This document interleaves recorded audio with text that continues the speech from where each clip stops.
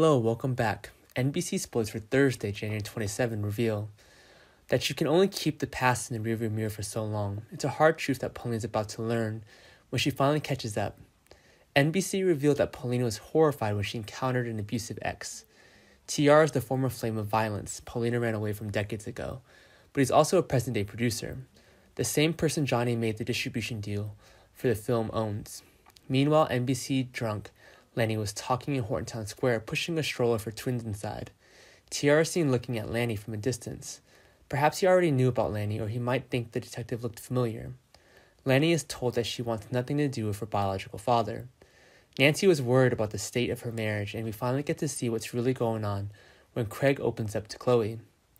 Since Craig doesn't want to lie in front of Chloe, he'll make a confession she never saw coming.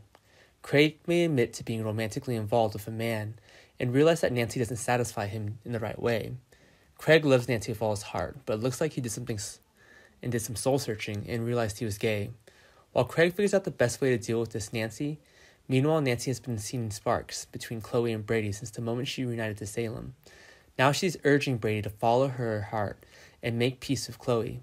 Nicole and Ava are crafty ladies, so things get really interesting as fast as they play cat and mouse. Nicole will try to find out the truth about Ava's revenge plot, but Ava won't be a novice. In the end, who will win? Thanks for watching. Goodbye.